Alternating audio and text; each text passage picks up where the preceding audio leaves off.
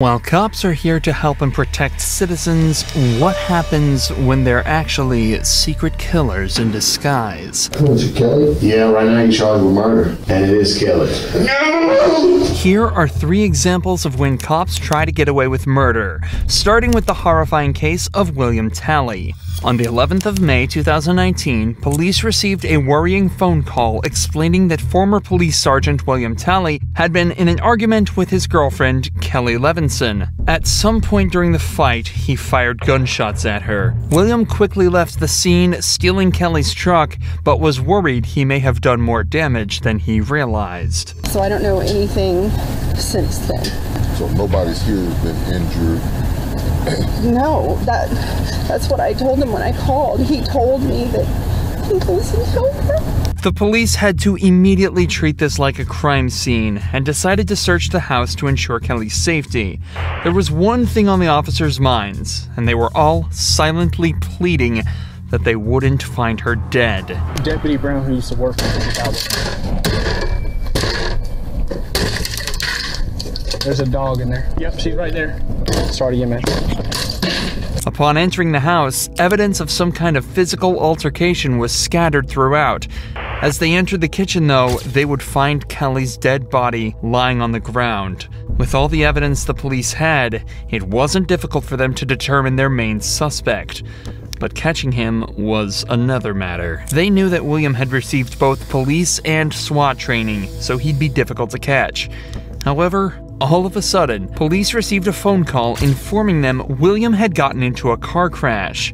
The cops rushed to the hospital where they found their #1 suspect waiting for them, bruised and bloodied. We're gonna take care of you now.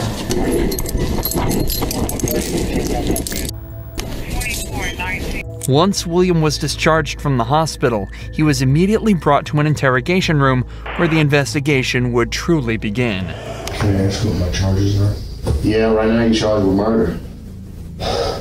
You're charged with violation of oath of office, and you're charged with possession of a firearm during the commission of a crime. Who? That's what we're hoping you can tell us. Maybe once we start talking about it a little bit. It wasn't Becky, was it? Was it Kelly? Well, Was it a cop? William mentions 2 names here, Becky and Kelly. Of course, we know Kelly to be his girlfriend, but William was actually married to another woman named Rebecca Talley who he'd been cheating on. William obviously appears dazed and confused, but whether this is just an act or not is another question. He'd spent multiple days in the hospital and was discharged after being medically cleared, so it's unlikely he'd still be this out of it.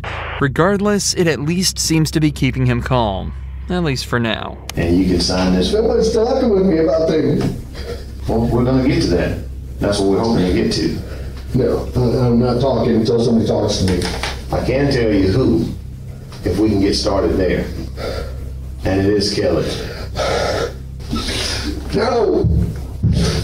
Don't do that. No! No! Tally, come on. Tally. Bill. Bill. No!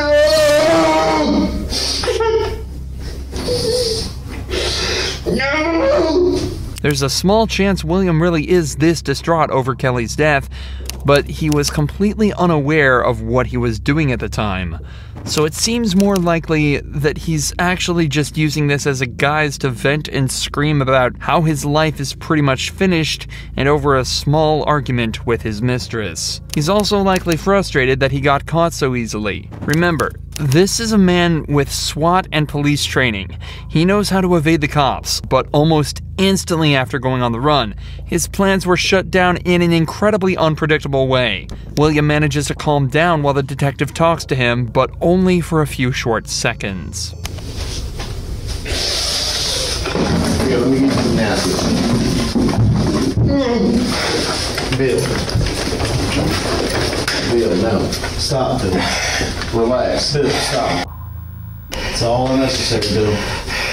If you don't want to talk to us, that's fine, but let's not do this, okay? Okay? Just let's not do this. Who else to guard? Right now you're hurting yourself. I don't care about me. Well, Who else I heard? there's no one I else. keep hearing people whisper, or whispers. Okay, well, what whispering do you hear? No, tell me the truth. Okay, there's no one else hurt. Okay. What you're watching is a man who knows without a doubt that he's guilty, doing everything he can to try and find a way out. He's panicking, and the cops were probably extremely relieved when William finally asked for a lawyer and put an end to this dramatic interrogation. However, this obviously didn't help him at all, as the detectives already had all the evidence they needed to convict him, and William Talley was sentenced to life behind bars. Despite William being a local cop and even knowing some of the officers involved, this case was handled perfectly. A stark contrast to that of Matthew Boynton, whose case was so weird and corrupt that the cops ended up investigating a shooting that never even happened. You know you can't give a sworn statement and lie on it. Why would you do that, Matthew? On the 15th of April 2016, police found Jessica Boynton hidden in the closet of her home with a gunshot wound to the head and a police-issued firearm in her hand. The county sheriff reportedly ruled her dead at the scene, but there was a problem.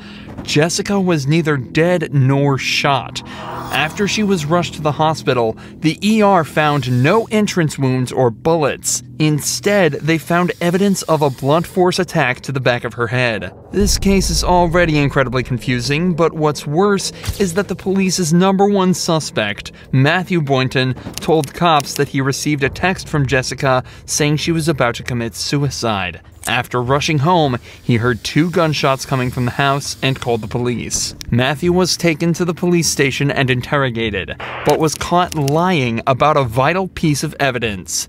This is where we join the detectives, as they try to unwrap this baffling web of lies. Do you recognize that bag? Yes, that bag that Jessica let me use to put all my gym stuff in when we used to be together. Okay, so when's the last time you saw that bag? It's been a long time. Like I said, when I used to work out at, there's 2 gyms in Thomaston. I don't remember the name of it.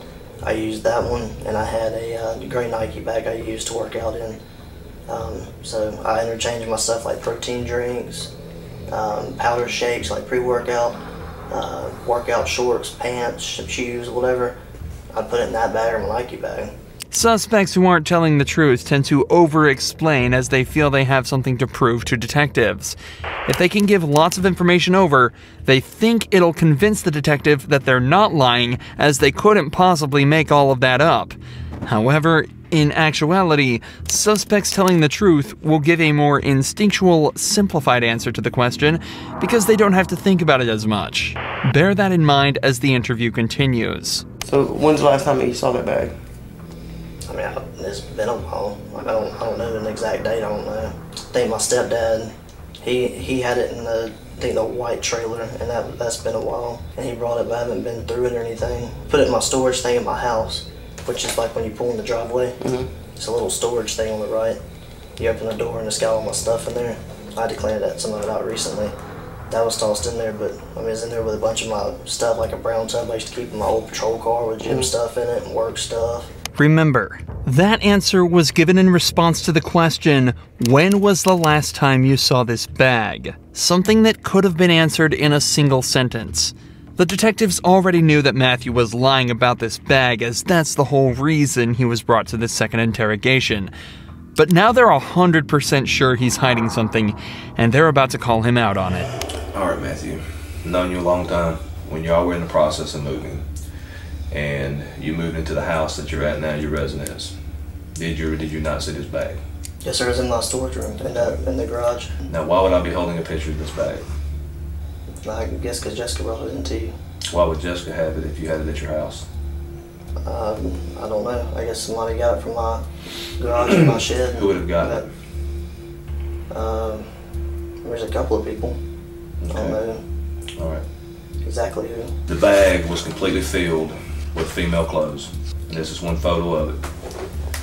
That's not yours. No. This whole thing might not seem like a big deal, but it's actually the root of a much bigger problem.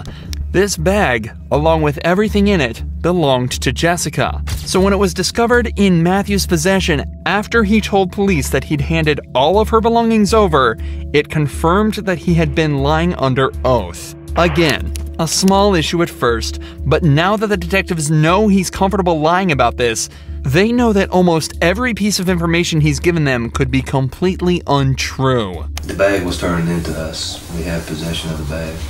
We have evidence that says it came out of your storage room. Is that true? Yes, sir. Is there anything you'd like to say? No, sir. Do you believe that statement to be accurate and true? Not now. Did you believe it then? No, sir. Matthew has now essentially confessed to stealing the bag of Jessica's belongings and lying under oath. There is the question of why he did this, but we haven't even gotten started on the assault part of the case. Why Jessica was found unconscious in their closet after allegedly texting Matthew she was going to shoot herself. As it turns out, though, the police would also never move on to that part of the case, and it remained completely unanswered. Matthew was charged with stealing and lying under oath, and after being placed on administrative leave, he resigned from the force, but went completely uncharged for whatever happened on the night of April 15th. Many people have been left wondering why that may be, but the most obvious answer lies in police corruption, and the facts that the county sheriff just so happened to be Matthew's granddad, the same sheriff who lied by pronouncing Jessica dead at the scene. What's worse is that Jessica's head trauma left her without any memory of that night, so it's likely this case will remain unsolved forever. But people thought the same about the murder of Sherry Rasmussen, which lay unsolved for 23 years, before new information revealed that the culprit was actually one of the police force's best detectives. Now you're accusing me of this? Is that what you're saying? After decades of investigations, DNA evidence revealed that Stephanie was very likely the culprit of a murder committed in 1986. Because of the high-stakes nature of the case, the detectives made sure to meticulously plan this interrogation. Stephanie was a really successful detective herself, and she had recently received recommendations for her good work on a theft case. So the detectives used this and brought her in under the guise that they needed help with a case. I don't want to talk about this in the squadron because I don't know who people are listening. And if we go to my side, everybody's always wondering what everybody else is doing. No problem. Okay. An interrogation room is a strange place for such a conversation to take place, so to put her mind at ease, detectives told her this was the place they'd least be likely to be overheard, as the case details were strictly confidential. Sherry Rasmussen's body had been found at her home after being shot 3 times. At the time, police suspected the murder was a result of a burglary gone wrong, but the case went cold when they couldn't identify the suspect. However, 23 years later, when revisiting the case, detectives found evidence that led them towards Stephanie, a girl who had been trapped in a love triangle with Sherry and her husband, John Rutten. So the detectives decided to bring up John's name to see how she'd react. Were you guys friends, close friends? Yeah, we're very close friends. I mean, what's this all about? It's a case we're working on. It involves John, and in there's notes and stuff that he knew you and stuff. Oh yeah, I mean, we were good friends. Lived in the dorms for 2 years. Was there ever any relationship or anything that developed between you guys? Yeah, I mean, we dated, you know, I mean, what's this all about? Well, it's relating to his wife. Both the detectives and Stephanie have tried to seem as friendly and relaxed as possible around each other, but Stephanie is obviously starting to get very anxious at this point. Even though the detectives gave a somewhat believable excuse, she is now in an interrogation room faced by 2 detectives being questioned about a girl she supposedly murdered 20 years earlier. Her breathing has become faster, and her language is defensive, and her movements have become more erratic. And you're right. I mean, if you guys are claiming that I'm a suspect, then, you know, I got a problem with, you know, with that. Okay. Okay? So, you know, if you're doing this as an interrogation, you're saying, hey, I'm a suspect. Well, now I got a problem with, you know, now you're accusing me of this? Is that what you're saying? Obviously, you know about all the DNA stuff and things of the nature that, you know, gets done on cases nowadays. You know, if we asked you for a DNA swab, would you be willing to give us one? Maybe. Because now because now I'm thinking I probably need to talk to a lawyer. Stephanie chooses to provide DNA evidence, hoping her willingness to help out would ultimately prove her innocence. But unfortunately for her, just 5 minutes later, the detectives decide they've heard enough and put her in cuffs. Months later, after a long and arduous trial, a decision was made by the jury. We, the jury, in the above entitled action, find the defendant, Stephanie Eileen Lazarus, guilty of the crime of murder of Sherry Rasmussen. We further find the murder was of the first degree. After hiding it for 23 years, Stephanie Lazarus was finally found guilty of murder and sentenced to 27 years behind bars. If you enjoy true crime videos like this, make sure you're subscribed to see more.